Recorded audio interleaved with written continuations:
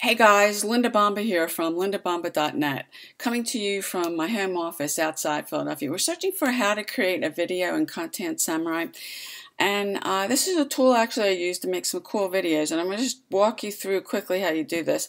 You come over here, log into your account, create video. You need to, and then I'm just going to paste in here, this is the text that I'm going to use for this particular video, name it, and then if you come down here, hit create slides for video, and you can see then it takes you over here. It gives you a choice. You can choose your color scheme. You can pick, there's a bunch of different ones. I'm just going to pick this one for the purposes of this video. You should go through and just check and make sure this looks the way that you want it to. You can if you want to color this or highlight it, you can just click bold. It'll turn the letters to yellow. You can add images if you like. You can search for some in here. You can also upload your own. Not just say, just for the purposes that I'm going to put that image in. And then when you get down here and you've got it looking the way that you want, make sure you can see this.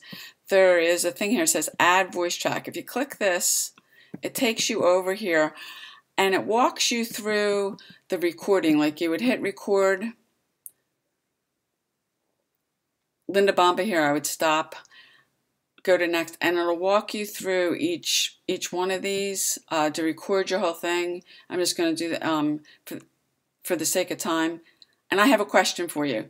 So when this is done, you go through the whole thing. It'll give you the opportunity, after you've recorded your voice, to preview the video. Click preview your video, and then now it's coming up that this isn't because I didn't record the whole thing, but you do need to go through it, and then your video will basically come up over here.